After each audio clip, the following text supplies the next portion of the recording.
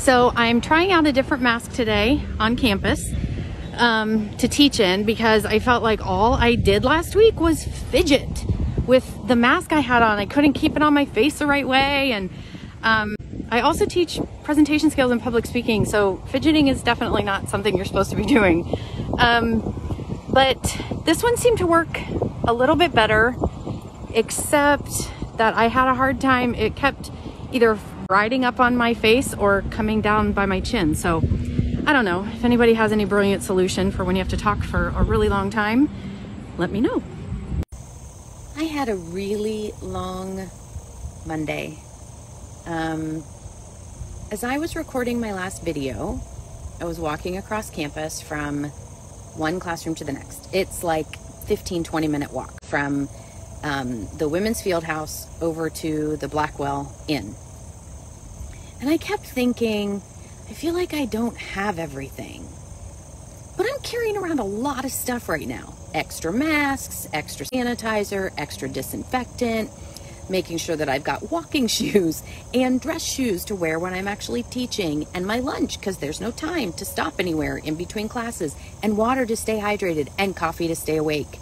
Well, I didn't have everything, because as soon as I got into my next class, it was about 15 minutes before class is ready to start, getting all my things out, getting everything set up, cleaning it all, disinfecting everything, disinfecting the chairs so I can put my bags down, all the insanity that is right now. And I realized I don't have my notes for my lecture because they're on my iPad.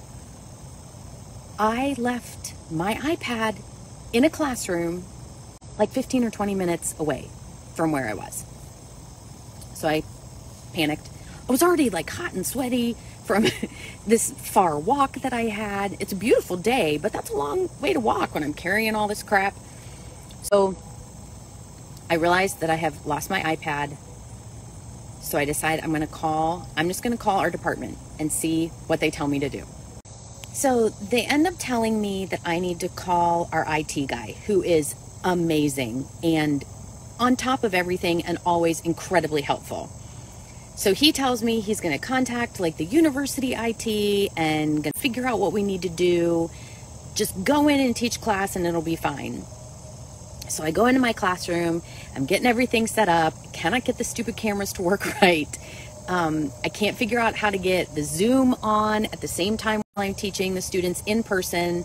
And then they did bust out laughing when I turned on the camera that was at like the webcam, and you can see like this much of my head above here. And I'm like, well, we can't use that one because you can't see me at all.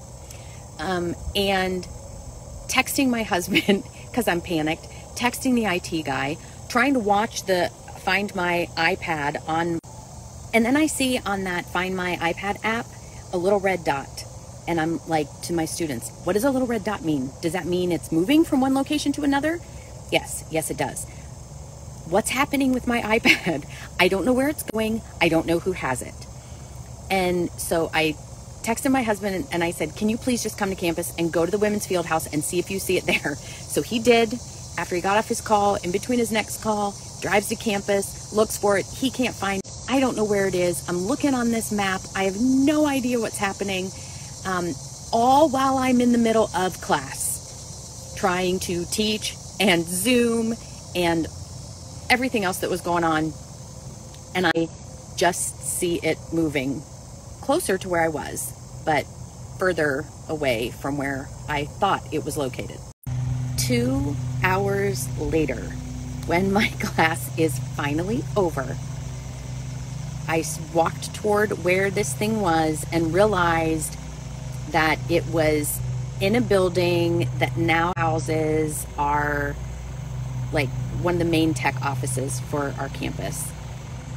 And I walked in there and I was so loud. I didn't even care at this point. I was like, who do I talk to find my missing iPad? And these sweet students said, oh, it's right over here. There were like 2 or 3 of them. And I'm sure they thought I was absolutely crazy, but I was like, you guys have saved my life. Like, thank you so much. Whoever had to walk across campus today and retrieve this for me, please tell them how much I appreciate it, because I am sure that was not on their agenda today.